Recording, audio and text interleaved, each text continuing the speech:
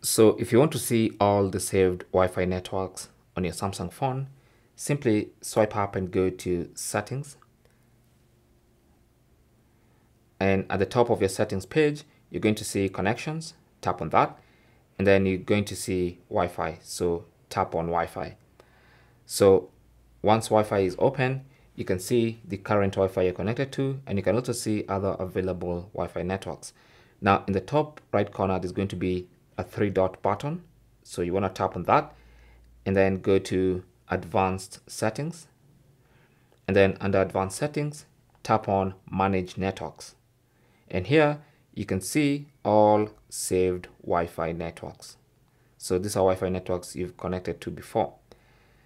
And so from here, you can choose whether you want to reconnect to a certain Wi-Fi network, or maybe you want to check the password. So you can tap on any and look at the password. So for instance, I can do that and I can see the password in plain text. I can choose to turn off auto reconnect. Basically, you can just look at everything. And if you want to completely unpair your phone from that particular Wi-Fi network, you can just tap on forget, and that's going to get deleted from your list of networks.